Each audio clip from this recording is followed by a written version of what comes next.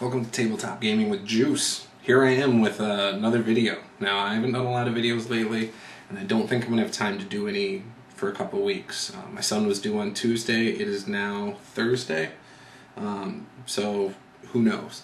And today I'm actually busy with a lot of work. I'm trying to set up a bunch of showings for tomorrow, so quite a bit is on my plate. But yeah, anyways, the D&D Player's Companion came out for Princes of the Apocalypse, and it's pretty good. I put it all in a binder here. I like what I came up with, so I'll just show it off. So I printed this sheet twice, so I got that in the cover and got it inside here. And it goes into the races, which I think are pretty good. The thing is, they're a little bit powerful compared to the core races, in my opinion. You got the Aarakocra first, which they can fly. And there was a huge debate in the one-shot group about, is that overpowered? And people were like, oh, no, it's not. In my opinion, it is. You know, as long as they're not wearing, is it medium and heavy armor? Yeah. So if they're in light armor, they're already going to get a dex bonus, so they're going to be hard to hit regardless. If you make them something like a barbarian, and then you make them, you know, they're able to fly, you know, you're going to end up being really hard to hit. And even if you are hit, you're going to have resistance. It's cool, and the fact that they get their talons. But here's the thing to think about too: you give them a reach weapon, they never have to come within melee range for most things they're going to fight. You give them ranged weapons like bows, and then give them a feat to stack with that. I mean, you are going to be pretty hard to hit. So I think they're really a really powerful class. Then there's the Deep Gnome, which the Deep Gnome is pretty cool too. They're called like the Sniffiblin or something. And they're pretty cool too. They get the dex bonus, you know, so they also get the intelligence bonus, which I don't understand that really for them, but still, pretty cool. Superior dark vision of up to 120 feet.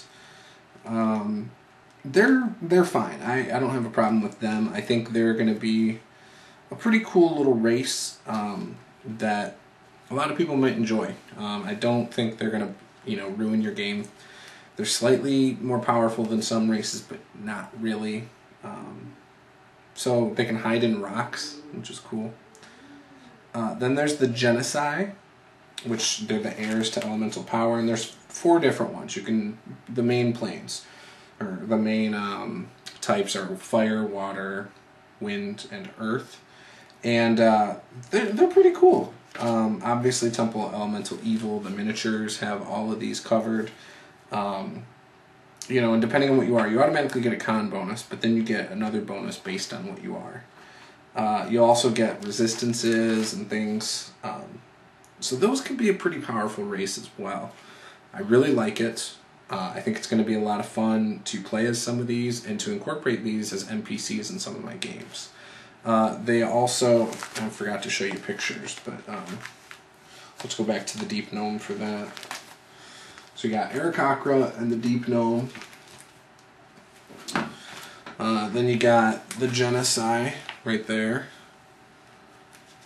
And then you get into the Goliaths. Now the Goliaths is one that I think a lot of people are talking about, especially if you enjoy fighter classes like I do. I think they're pretty awesome. I think a game with all Goliaths would be really cool. Excuse me. But yeah, so I think that would be really cool. They're pretty powerful, or at least they can be. I personally think it's fine. People have been debating whether or not you could pick up or carry or whatever large creatures and things like that, and I think it would be fine if you're playing as this. And that's for the powerful build portion of it. You count as one size larger when determining your carrying capacity and the weight you can push, drag, or lift. Well, I would probably apply that to grappling and other things as well. But that's just me. I mean, these guys are big. They're like 8 feet tall. Yeah, 7 to 8 feet tall on average. So, and they're between 280 and 340. So they're huge. They're taller than humans. Slightly shorter than, like, you know, giant races by like maybe a foot. So maybe a foot and a half. So they're in that ballpark, so I'm okay with that. Now the spells. It looks like the spells are pretty cool. They have more elemental type spells, clearly, because it's for the Princes of the Apocalypse, which is Temple of Elemental Evil. And, you know, so there's a lot of good things in here. You get spells for a lot of classes. Bard, Druid, Ranger, Sorcerer, Warlock, and Wizard. So no clerics,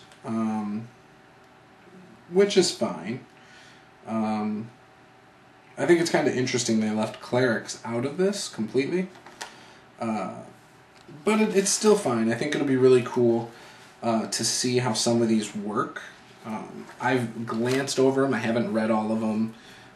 But I still haven't read all the spells in the PHB. So I would probably allow them on a case-by-case basis for players in my home games.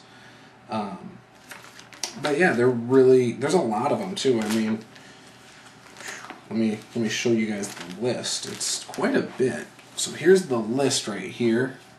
And it's this column, this column, this column. And then this page. So you get quite a few spells there to add to your game.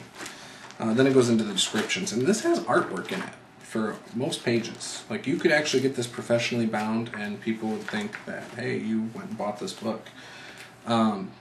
I also, in this, decided to put the Unearthed Arcana Eberron stuff, so I can use the Changeling, Warforged, Shifters, the new Wizard Tradition Artificer, and action points and dragon marks for the new feat dragon mark.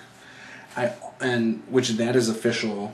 Well, it's a beta test on Wizard's website under Unearthed Arcana articles. And then I also, this thing I got a while back from somebody, it's robots. So how you could make robots for player characters. It's just 2 pages, really simple. It's got 3 types. It's got warbots, toolbots, and servbots. So I think it's pretty cool. I don't know if I'll ever use it, but in case I ever decide to, I have it in here. And then the last thing I put in here was the Unearthed Arcana When Armies Clash, and that's for mass combat. Now there is a lot in here for that. I think it's like 9 pages. I'm not comfortable using it yet, but there's some cool things in it. You know, it talks about movement on the battlefield, types of units, terrain, your actions, you know, spell casting, all sorts of different things in here that are interesting. Objectives and victory points, how to end a battle, things like that. So it's interesting. It's a lot, I think. And considering neither of my campaigns right now need that, I'm not too worried about it. I think my one campaign will end up needing it at the end, and that's the one that I run for my family, my in-laws and stuff. That one will probably need it. So get on over, download this. I don't think you'll regret it. There's some interesting classes in here that you may or may not choose to allow. You may want to make NPCs for them. I know that a couple of those are in the monster manual already, so you don't really have to do anything. Just take that and slap NPC stuff to it, like a name and some story to the character. But it's really cool. So again, I love having options. I think it's great. And nothing bad comes from having options. The worst case scenario, you either get ideas or you just say, it doesn't work for my game. So, free PDF, go download it. Go download all those PDFs. I'll try and put the links in the description below. Might not have them up with this video right off the bat, but hopefully within a couple of days I will have that in there. So yeah, that's it. Thank you for watching. Have a good one.